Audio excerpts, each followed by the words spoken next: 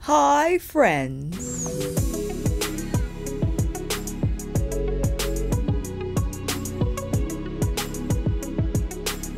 Welcome to another monthly favorites that I must say a little more timely than the last two favorites I filmed. July was an interesting month, not makeup heavy, but enlightenment heavy, and I'll get into that in a minute. Let's start with some tech, shall we? I wanted to show the DJI wireless mic, so I try to film as much content as I can for IG, and the challenge that I was encountering was the fact, along with the IG lives I do for Stretch It app, was the iPhone mic situation, where the mic on the iPhone is atrocious, and when I was away from my phone, there's a lot of background noise going on, and also when I was filming stories or maybe filming a reel, the audio wasn't great. So I first bought the Rode wireless mic system, and the associate at B&H, very kind and helpful in helping me to decide which mic to get. When I got that thing, it didn't want to turn on. It didn't want to turn off. I bought a dud. It was a complete and utter dud. And because it was so glitchy and unpredictable, there were times where I was starting a live and the mic will not turn on. And when it did turn on, it didn't want to turn off. I was holding down the button. I was like looking on Reddit and any online help I could get and trying to figure out why was this mic give me problems. So the videographer Nick, who films the content for Stretch It app, suggested that I look into the DJI wireless mic, and this has been a godsend. I'm not sure technology wise which one is better, but man, this has been working consistently from when I opened the box till now. It has the transmitter that has a attachment for either USB or USB-C.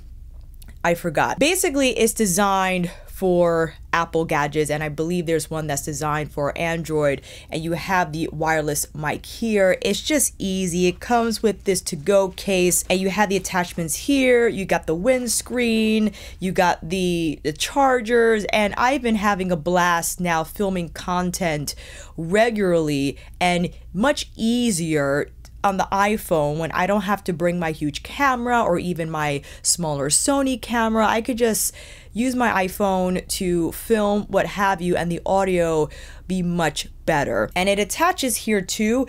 I think there might be a lavalier accessory for this. I'm not entirely sure, but holding this and attaching it has been working out well. I like to still use my Samsung mic for my Zoom classes. This might be a little low because of how it's attached here, but if you have any suggestions down below, I'll be happy to take them. Nevertheless, however, in terms of making it more seamless in using my iPhone to film content, not only for IG, but maybe for YouTube Shorts, because the audio is better and the setup is quick and easy with the DJI wireless mic, it was worth mentioning in the favorites because it's a favorite. Going into gadget number 2, I filmed with this hairdryer back in January when Pattern Beauty reached out to partner with me in filming the sponsored video showing their new hairdryer.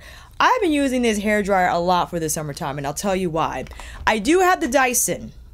She's over there. And people often compared the Pattern Beauty hairdryer to the Dyson because in the curly world, the Dyson hairdryer is like the holy grail hairdryer. Everyone swears by it, everyone uses it, but it's like $500. And with the Pattern dryer, I feel it's a lot more practical.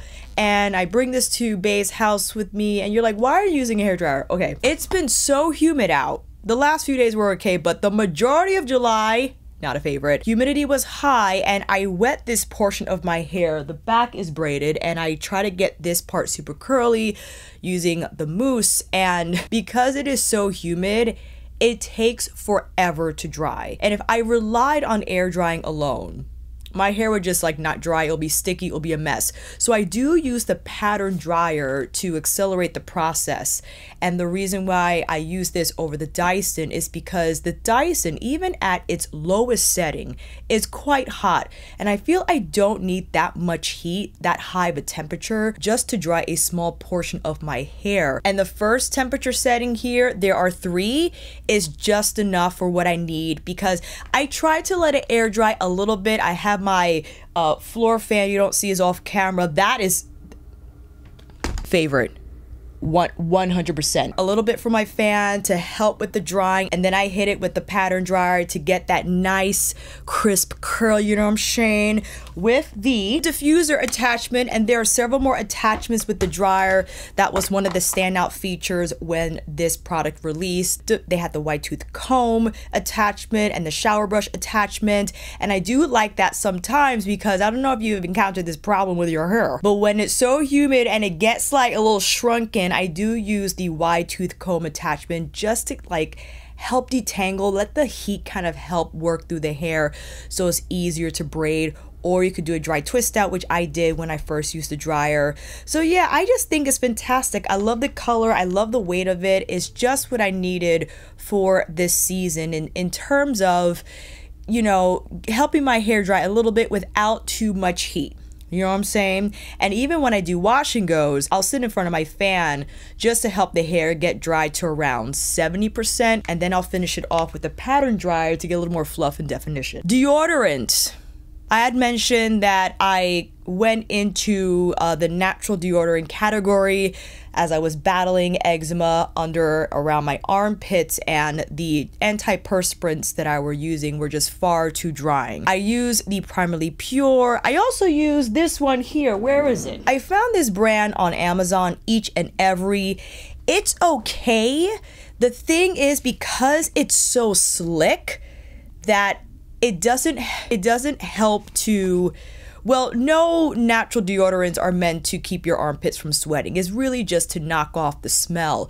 But because this was so emollient, it accelerated the sweating process and just made my armpits like too moisturized, which wasn't great because the minute I put this on and went outside, I would just see the deodorant down my arm. I'm like, that's not gonna work. Before I tried Each and Every, I was using the crystal stick, and this by far is the most successful out of all the natural deodorant thingies that I've tried because it's just salt. You wet the salt part of the stick, rub, rinse. I like to let this air dry before capping it, and it basically takes care of the odor. It doesn't stop sweating, and I'm fine with that. And consistently, you know, anytime I sweat here, although there are times when I start to sweat, I smell, I'm like, wait a minute, the salt's not working. But as I continue to sweat, the odor disappears.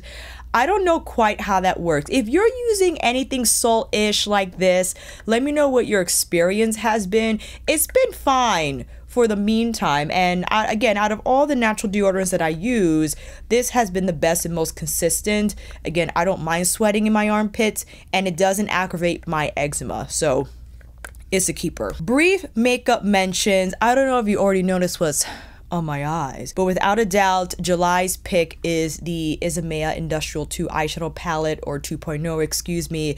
Extraordinary piece, my goodness. I cannot stop using this palette. It is all metallic, iridescent, duochromes, finishes, pearl finishes, and the amount of freedom and experimentation this palette encourages, amazing. I'm putting iridescent textures through my crease. I'm just slapping on all types of things on the eyes, and it all works out. And I appreciate that approach where you don't have to worry about mattes and like typical ways of wearing eyeshadow. Industrial 2.0 truly challenges, I think, what one thinks of eyeshadow in terms of how textures should be layered and all that stuff. This is extraordinary, and I haven't decided yet if I love this more than the first industrial palette, because that one is a whole vibe, a lot more grungier and darker in terms of the colors and the textures there.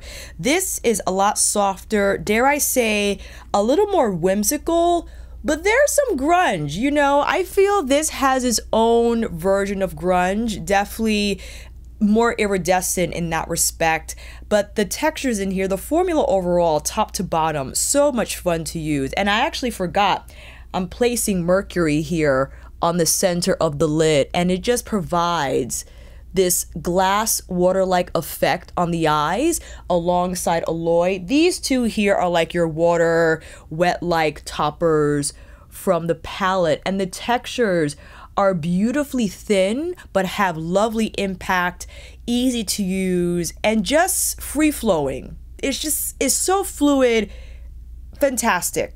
a must-have. Happy that I bought it. Also happy that I spent time with it before I filmed my review, because I had explained this in the original video, but I was at Maddie's, didn't have my equipment, but didn't stress. I just brought my camera, didn't worry about the audio, and filmed as many looks as I could using Industrial 2.0. And during that time, I became well acquainted with the palette, just learned more about it, and didn't have any expectations. I dove straight in, loved all the looks I created, and what I have been continuing to create after I filmed the review for it.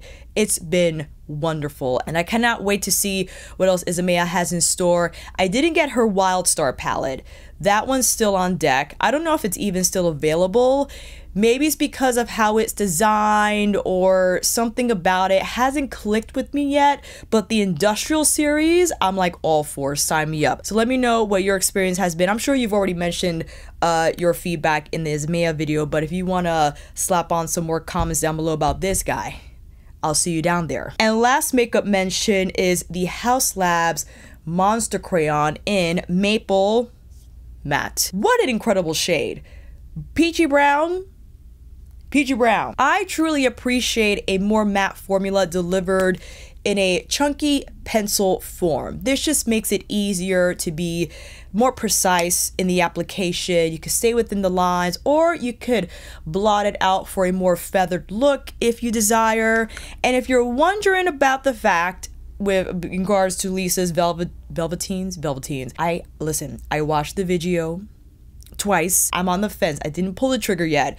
I'm thinking about getting Fawn and Dragon. The reason I haven't pulled the trigger yet is because I haven't been wearing a ton of lip products over the summer.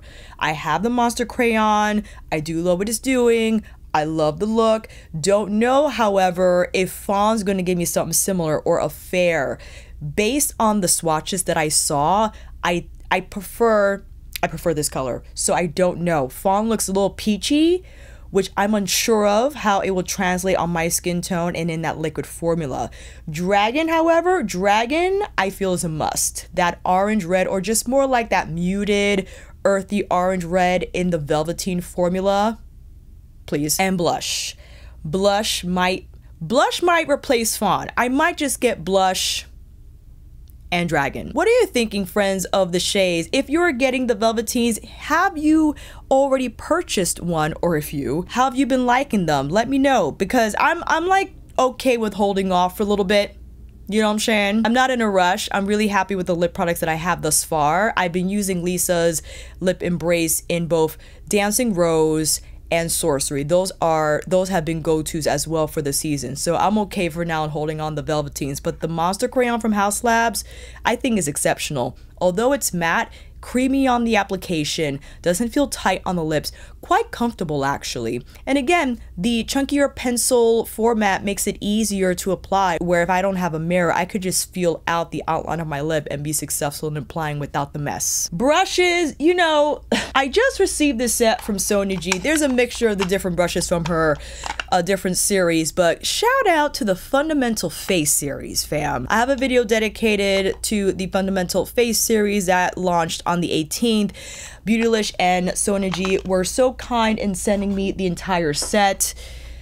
My goodness. When it comes to Sonia G, she does not miss in terms of the intention, the thoughtfulness behind her designs. And now her collection has just been enormously successful, from her Face Pro to her Sky Face series to the little replacement she did with Fusion Sheer Buffer replacing the base one, and Soft Buffer complementing face one. So there were a lot of beautiful additions and reiterations for the Fundamental Face series, and I had to include it in this video because I just use Sonia brushes nonstop, and I have so many, right? But it's one of those things where I just see it and I just take it, because if I want to apply this makeup on fast, okay, not think about it, and it just be wham bam, look how beautiful I look, Sonia G all the way. okay? I cannot wait to see what she has in store for her Fundamental Eye series, where looking back at the original Fundamental Eye shapes, it'll be interesting to see what she keeps or what she decides to redesign, because it's so interesting going into Sonia's head, and she shares the process on her blog, sweetmakeuptemptations.com, so you could get better insight as to why she decides on the brush designs that she does, and going through the different products that they work well with and all that stuff, the different tasks that they excel at. So yes, all of that. I would like to end this video. I know, you're like, really, that's it? I'm telling you. One of my close friend members, KB, hi KB, she was nice to send it to my P.O. box, which is now active, by the way. My apologies if you sent me anything. I failed to re-up it, and of course all the packages were turned away, but now it's back. She sent me Skin Sobering. When I read the title, I was like, oh, interesting. 99% of products age and harm your skin. Wow. I didn't read it right away because it takes me a while to get into the book thing. I know, shame on you. On July 11th, after I did all my skincare, I slapped on all my favorite products for the nighttime routine. I read a few passages. I read the intro and a few passages thereafter. And I was like, okay, skincare is ruining our skin? You mean everything that I believed and have done up until now is a lie? My entire skincare world was crumbling in front of my eyes. And the most profound thing through this entire transition, okay, on the next day, the morning of, I remember specifically, July 12th, I was packing for Maddie's that morning and remembered what I read the night prior. And I was like, oh, I just need water to wash my face?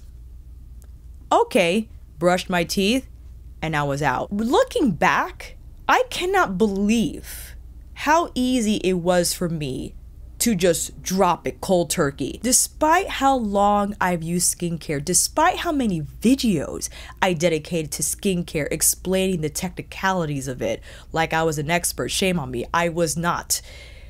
I just decided to try it. Sure, I had questions about it, about how my skin would react. Is water truly enough to clean my face? What will happen if I stop using these products? Yeah, on and on and on. But there was a calmness and serenity about my choice. I wasn't freaking out.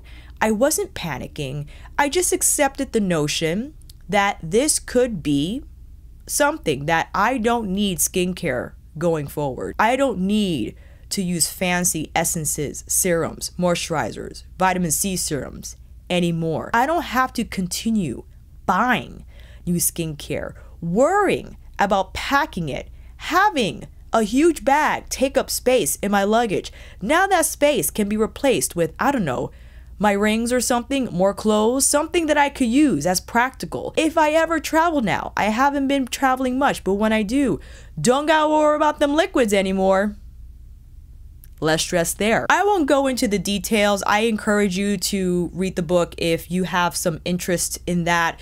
But the overall notion is that our skin is an excretory organ. It is designed to eliminate. So the concept of products delivering so-called nutrients to our skin is silly because nothing's getting in, since the skin is designed to kick out. And also applying these skincare products is interfering with the skin's natural processes of producing its own NMF. That's their natural moisturizing factor. It also interferes with the exfoliation signaling, where if you apply something that is exfoliating, it tells the skin, oh, you don't have to exfoliate, when it actually kind of does. So that's all screwed up. And basically, skincare is like colorless makeup. Just how you would never go to bed with your makeup on, you truly shouldn't with skincare. So what has been my routine? Well, I do use skincare when applying makeup because that is my skin prep, my primer, if you will. And if I do apply makeup that's oil-based or it's just not powder, I do use Grandma's Lye Soap for sensitive skin. And you're like, Alicia, how dare you? Because all this time, right, we were told that soap is a huge no.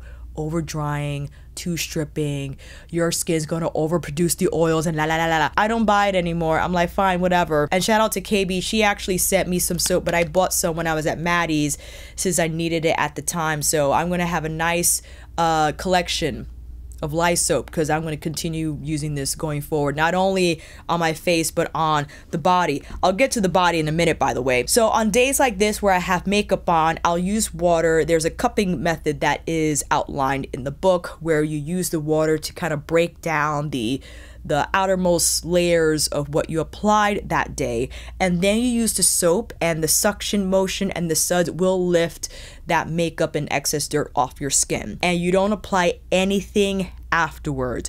If your skin is super dry, you use Vaseline. For my body, I do use the soap for my armpits because the sweat glands here and between your legs do excrete fatty acids that produce deodorant, so I use the soap to kind of break down whatever build up in those spaces, but I use water for the rest of my body. I don't use any soap. No more washcloths. I haven't applied moisturizer on my body in the last week, and my eczema has not flared up. My armpit eczema has not been itching.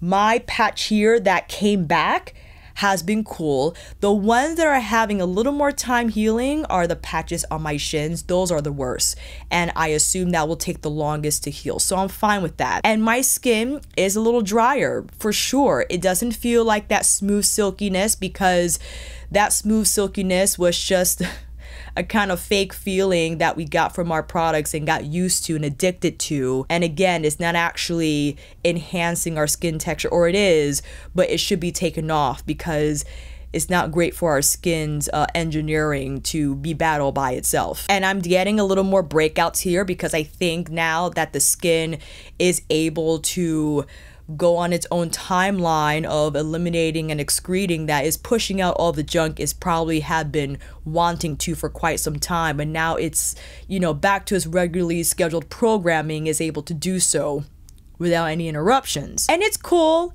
I'm not freaking out. I'm just have to keep my fingers on my face. Like, I got a little thing here and my forehead is hard to see. I got more blackheads and whatever, but you know what? I'm cool with it. I'm excited for the experiment to see what it holds for the future.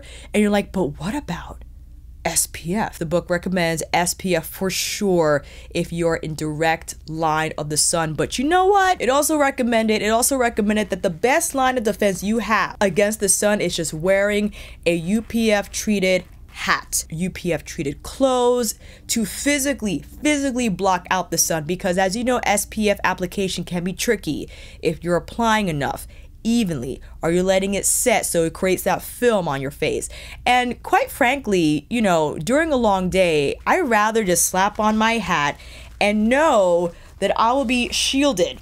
All right, this is from San Diego Hat Company and has been my first line of defense against the sun. And I believe it was 2 years ago where they were so kind in sending me not only the wide brim hat that you just saw, but several other styles.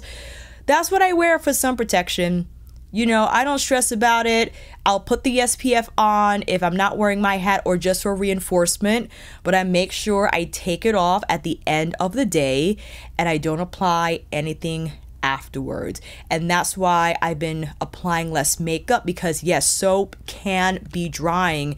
Not recommended that you use it every day, which is why I'm trying to like schedule my filming to just a few days a week instead of like frequently, so I could give my skin a moment to just be cleansed with water and not have to rely on the soap each and every time. I would love to skin sober up for 30 days, so I'm only a week in, and I will take photos of my progress. You know, this is exciting to me. I'm not panicking yet, but I don't have to because I love to learn. I'm curious. If it doesn't work out, I'll just go back to using my skincare, right? But if it does, then I'm free. I don't have to buy any more of this stuff. I don't have to worry about moisturizing my body. I could just let my skin do its thing, and knowing that I don't have to interfere with its own capabilities to be soft, to exfoliate, to protect my vessel to learn more about it and to trust in its ability to be the ultimate shield is exciting to me. So I will keep you updated, friends. Let me know if you read Skin Sobering or learned about it in some way, what your experience has been, because I don't know if this same approach applies to nails and hair. I don't think it does, because nails and hair are dead, so they probably need a little more moisture. But let me know what you think down below, what you have encountered if you were doing skin sobering and you were like laying off the products for nails and hair as well. I still oil my cuticles every day, and I'll put like Vaseline on my hands and also on the bottoms of my feet. So, you know, that's been working out well. We'll see how it goes 30 days out. But that is it. That is my July favorites, because June was a big month for makeup. I bought a lot of stuff and I was gifted many items as well. So I just wanted to lay low this month. And August too, I'm not sure what's coming out product wise. I don't know if I'm getting the Lisa Velveteens. I don't know what eyeshadow palette is releasing. Oh, of course, Mothership 11. Yeah, I'll probably be getting that. I already shared my thoughts on it in Isamaya's video, and I probably will share my thoughts on it in my membership close friends video during the live. So it is a part of the membership, but if you want to be a part of it, I'll make sure to leave that membership link down below. With that said, friends, I'll see you down in those comments, and until then, that is a wrap. Thank you all so much for watching. I hope this video helped, and if you like this video, please give it a thumbs up or maybe consider subscribing to my channel. And until then, I will see you on here again with another review tutorial, monthly favorites, skin sobering update, or another brush video. More to come on that. Take care, and I'll see you again soon.